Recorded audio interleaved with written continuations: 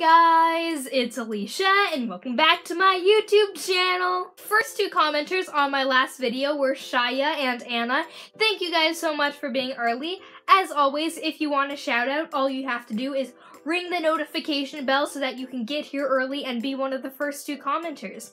So today's video is a DIY pumpkin spice latte recipe because PSL season is upon us. But not everyone wants to run down to their local Starbucks every time they're craving a little pumpkin spice action. So today I'm going to be testing out a DIY PSL recipe.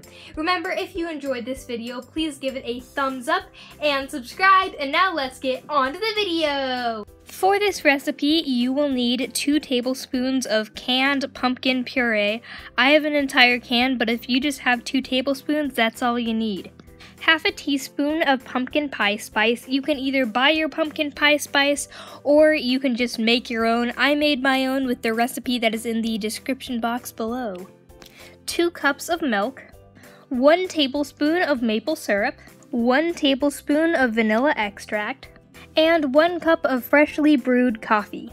First, whisk together pumpkin puree, milk, pumpkin pie spice, syrup, and vanilla extract, and then turn the heat to medium.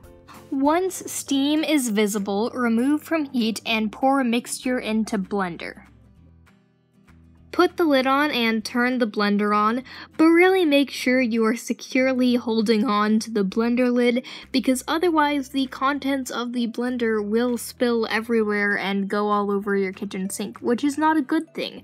So really make sure you hold on to the blender lid and blend it for about 15 to 20 seconds until it is frothy. Finally, take your 1 cup of freshly brewed coffee and pour it into the frothy milk mixture. You are now ready to pour your coffee into a glass and enjoy!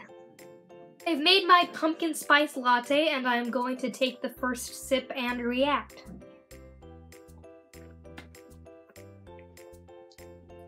Okay, so it is very good. I like it, but I like a lot of coffee stuff. I do have a couple comments. It is very coffee-y, which you may be like, well, duh, it's a coffee drink. But if you taste the actual Starbucks PSL, it's not so coffee-y, like, it's pumpkin-y, and that's like sort of the main taste, if that makes any sense, and coffee is sort of like an afterthought, whereas this, the coffee is very overpowering, so if you kind of want just like pumpkin coffee, I'd go for this. If you want more like Starbucks PSL, if you really want to replicate that, I would suggest toning back the coffee a little bit because right now the coffee is very, very prominent. Thank you guys so much for watching. I hope you enjoyed it. If you want to see more of my videos, click the information button. Remember to give this video a thumbs up and hit that subscribe button. Hit that subscribe button. Hit that subscribe button.